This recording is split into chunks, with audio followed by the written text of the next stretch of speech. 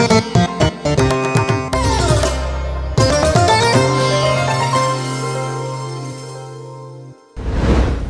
প্রিয়জনেরা, প্রভু যীশু খ্রিস্টর নামে সকলকে জানাচ্ছি অভিনন্দন। আমার চারদিকে দেখছেন কত সুন্দর অনেক জল বইছে। এছাড়াও উপর নিচে সব দিকে জল আর জল। উপর থেকে জল পড়ছে মানে বৃষ্টি পড়ছে। এই বৃষ্টিতে দাঁড়িয়ে আপনাদের কাছে প্রচার করা আনন্দের ব্যাপার। গীতসংগীতের 34 অধ্যায়ের 5 পদে একটা সুন্দর বাক্য লেখা হয়েছে, যারা তার দিকে তাকায় তারা উজ্জ্বল হয় এবং তাদের মুখ কখনো লজ্জিত হবে না।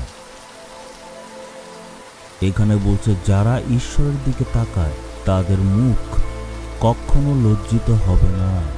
মুখ লজ্জিত হওয়া মানে কি?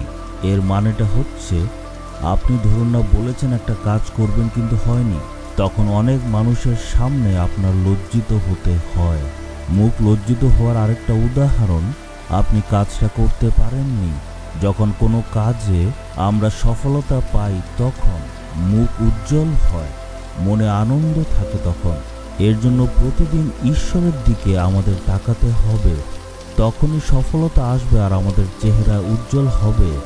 মানে প্রত্যেক দিন ভোরবেলা ঘুম থেকে ওঠার পর যখন আপনি ঈশ্বরের উপস্থিতিতে থাকবেন, তখন ঈশ্বর তার পবিত্রতা ও মহিমার আলোর দ্বারা আপনার জীবনকে উজ্জ্বল করে দেবেন।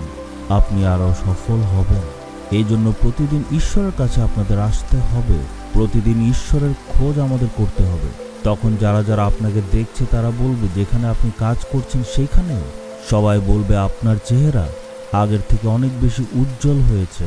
যে লোকেরা ঈশ্বরের খোঁজ করে তাদের চেহারা কখনো লজ্জিত হয় না। ঈশ্বর তাদের লজ্জিত হতে দেন না। আপনার মুখ কখনো লজ্জিত হবে না। হয়তো কোনো একটা জায়গাতে আপনি লজ্জিত হয়েছিলেন, সেখানে ঈশ্বর আপনার মস্তককে উঁচু করবেন। ঈশ্বরের বাক্য বলছে যে উনি আমাদেরকে লজ্জিত হতে দেবে না, বরং 2 গুণ বেশি আশীর্বাদ উনি আমাদেরকে দান করবেন। এই জন্য সবসময় ঈশ্বরের প্রশংসা আমাদের করা উচিত। উনার দিকে আমাদের সবসময় তাকাতে হবে। এই জন্য ঈশ্বরের কাছে মনে বিশ্বাস নিয়ে বলতে হবে, বলুন, হে প্রভু, আমি প্রার্থনা করছি আমার মুখকে লজ্জিত হতে দেবেন না। আপনি এটা প্রতিজ্ঞা করেছিলেন, আপনি সকলের সামনে আমার মাথাকে উঁচু করবেন। তাই আজ নিজেকে অর্পণ করি। হে পিতা ঈশ্বর, আপনি প্রতিজ্ঞা করেছেন যে আপনি আমাদের মুখকে লজ্জিত হতে দেবেন না। আপনার এই প্রতিজ্ঞা অনুসারে আপনার এই ছেলে আর মেয়ে নিজেদের মনে বিশ্বাস নিয়ে প্রার্থনা করছে। যে জায়গাতে ওরা লজ্জিত হয়েছে সেই জায়গাতে তাদের মাথাকে আপনি উঁচু করুন, তাদের সকলকে উঁচু স্থানে নিয়ে যান। আমি প্রার্থনা করছি, এই প্রার্থনা যিশুর নামে চাইলাম। Amen, amen.